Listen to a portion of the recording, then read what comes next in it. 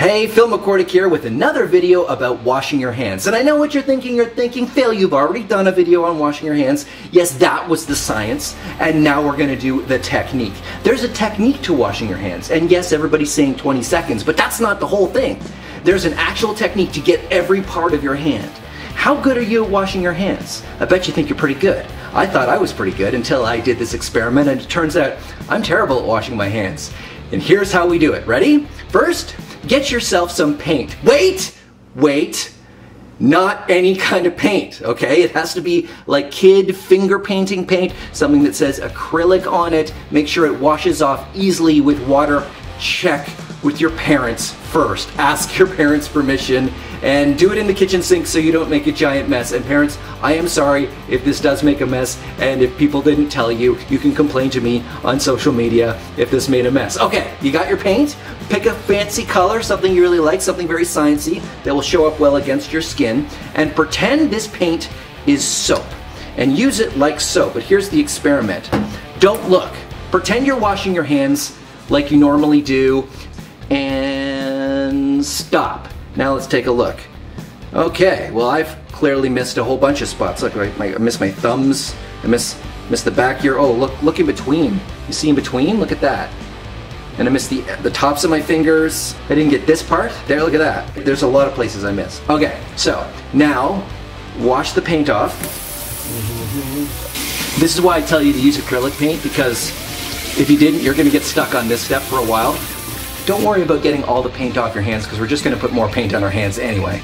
Okay, so there's a number of moves that you can do that will get every part of your hands. And these moves are listed on the WHO website, the World Health Organization, the Center for Disease Control. Doctors use it, chefs use it, and I tried using it and it works really well. But the problem that I had was you can't remember the moves. It's really hard to do to remember them all and get them all right. So I have created a bit of a poem and some visualizations to help us remember. Haha, I did one better. Take that, International Organization of Doctors.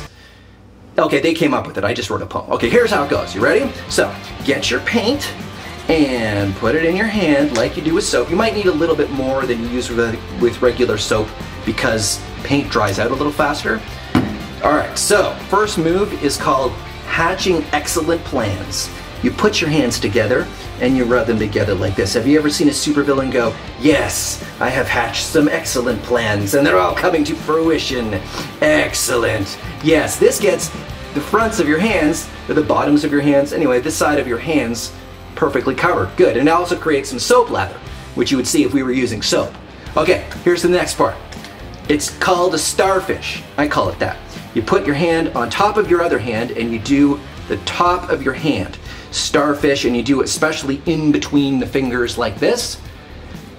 Starfish stacked on both my hands, like this, like that, in between the fingers, up and down like that. See? Starfish stacked on both my hands. Now look at our thumbs. Look at that. The thumbs are not being done at all. People often forget the thumbs. So here's what we do. Right thumb squeeze. Look at that. Left thumb squeeze. That's pretty good. Okay, so now look, the tops of my fingers, I haven't gotten those yet. So this is the next move.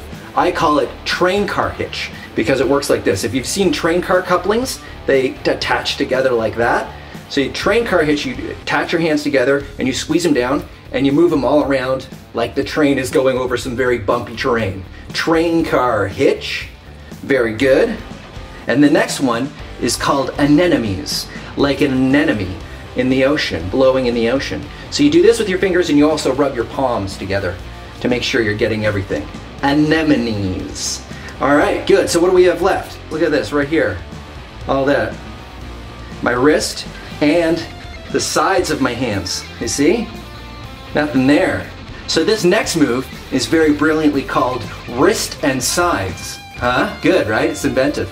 Wrist and the side of your hand. So grab it and you go around like that, wrist and side, and then wrist and side, and ta-da! Our hands are totally covered except for a part that you don't normally see, and that's under the fingernails. And bacteria and viruses, microbes like to hide under the fingernails. So the last one, you bite your palm with your fingers, and make sure you scratch, especially with your thumb too, and you do it on both hands. And this one's called Microbes Cannot Get Inside. And you do that, and then you're done, and you rinse. So we're gonna rinse, and we're gonna do the moves again. Ready? Hatching excellent plans.